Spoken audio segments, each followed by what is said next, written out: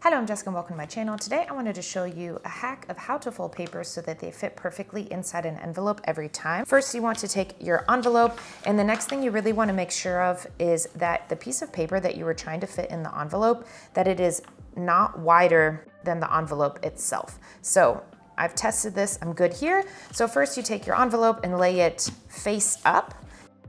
You want the triangle to point toward the paper that you're trying to fold. You take your piece of paper and you seat it in that crease and shut it. So when I turn it over, you can see the edge of the envelope is there.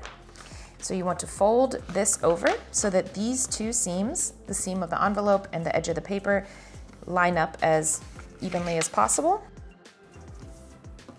So there you go.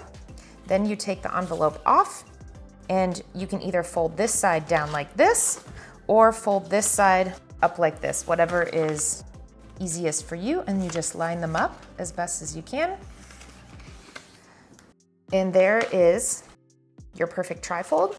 And when you put it inside your envelope, it fits perfectly every time. There is always a little bit of a gap at the top, and this is so if you have so if you have multiple sheets of paper, it will still fit inside, within reason, of course. It does not matter what size envelope you are using. So this is a little bit of a smaller envelope and a longer piece of paper, but it will still work the same method because this sheet of paper is narrower than my envelope. I actually learned this hack from a coworker who went to secretary school, and I found it super helpful. If you have a better way of doing it, please let me know in the comments below. Thanks for watching. Have a great day. Tschüss.